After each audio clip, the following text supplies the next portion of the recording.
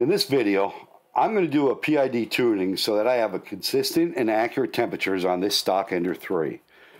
Doing a PID tuning is necessary to make sure that we maintain a consistent temperature during the printing process. The way these printers heat up the nozzle in the hotbed is important for print quality. Any slight fluctuation in the temperature can affect the layer quality. PID tuning is the algorithm that finds the values of the proportional, integral, and derivative gains that make sure the heaters for the hot end, and if supported, the heated bed to provide just enough heat in order to have the difference between the highest and the lowest as small as possible. To do this, we'll need to connect the printer to the computer with a USB cable. We'll also need some terminal software so that we can send G-code commands to the printer. Octoprint and Printerface are some of the commonly used terminal software. Typically, I would use Octoprint as my terminal software, but it requires a Raspberry Pi, and the prices for those right now are through the roof. I'm not going to tell anybody to buy anything, so I'll be using Printerface. It's a free download. The developers do, however, accept donations if you wish to do so. I'll post a link down below in the comments where you can download Printerface. I'm going to connect my USB cable from my computer to the Ender 3, run Printerface, and then we'll get started. I'm Bill, and this is Pushing Plastic.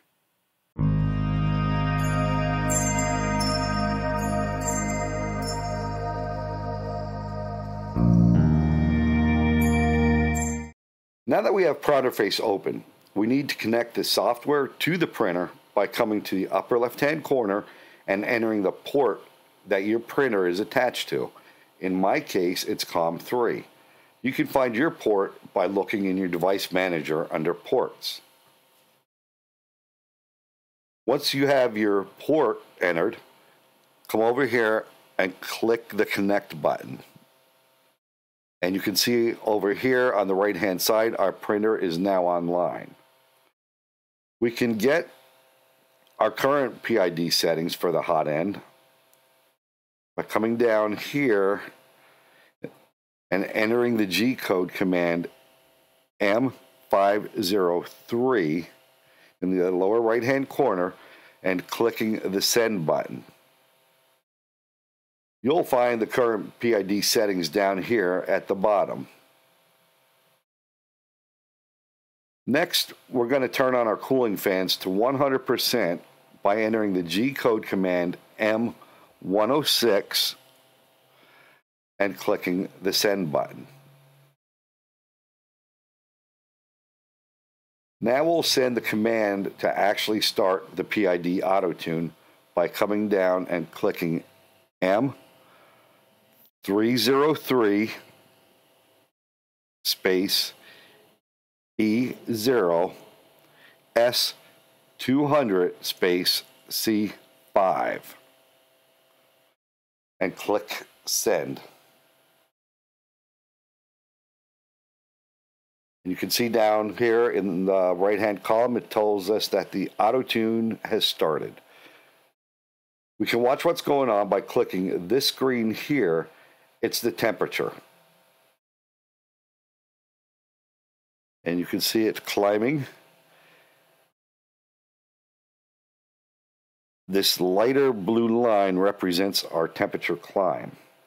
While the calibration is running, let's talk a little about the command we sent to the printer. M303 starts the process of heating and cooling to determine the right temperature for the hot end. E0 selects the hot end we want the calibration to be run on. The Ender 3 only has one hot end, so we set it to 0. If it had a second hot end and we wanted to run the calibration on that one, we would enter E1. The next number was S200. That sets the temperature for the hot end. I typically print anywhere from 195 to 205, depending on what filament I'm using, so I'm going to use 200. If you would typically print at 205 degrees, you'd want to use 205.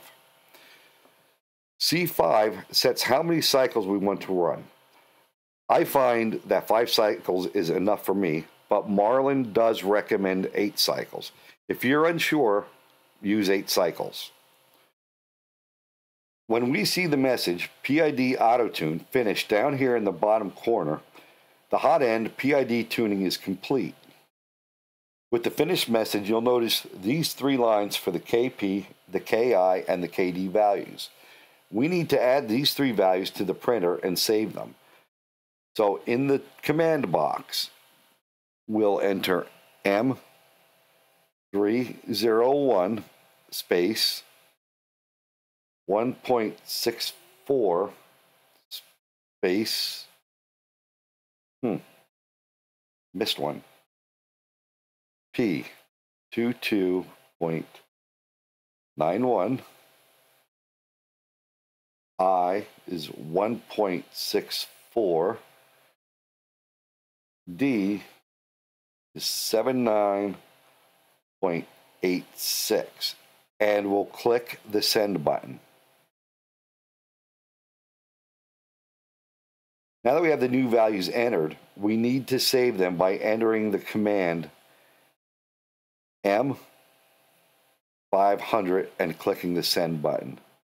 Don't forget this part, or the values we just entered will be lost when you turn off the printer. As an extra layer of protection, let's enter the command M503 so we can see that the values are actually there. And there's right here on this line. So we're good. Now let's take a look at the heated bed. Now, not all firmware has the option to PID tune the heated bed turned on in the firmware. To get started with the heated bed, the process is basically the same as tuning the hot end. We'll enter the command 503 and click send to see the current settings. And we can see them here since we just entered 503. And we'll run the command string M303 space E-1 S60 C8 and click send. And we will see the same thing in this window as our temperatures climb. Now let's discuss these values. M303 starts the process of heating and cooling the bed. E-1 represents the heated bed. S60 sets the bed temperature to 60 degrees. This is what I typically print at, so it's what I use. C8 is the number of cycles. Marlin firmware recommends this, but anywhere between 5 to 10 is fine. Like the hot end, we can see the progress in this window. When we see the message PID Auto Tune finished down here in the bottom corner, the hot bed PID tuning is complete. With the finished message, you'll notice these 3 lines for the KP, the KI, and the KD values. We need to add these 3 values to the printer and save them. So we'll do that by entering M304 space P168.97 space I30.55 D623.06 and click the send button. Now that we have the new values entered, we need to save them by entering M500, just like we did for the hot end. And just like the hot end, don't forget this part or the new values will be lost when you turn off the printer. We can verify the values. Let's enter M503 and click send. And we can check that the values are actually there and that they are good. That's all there is to it.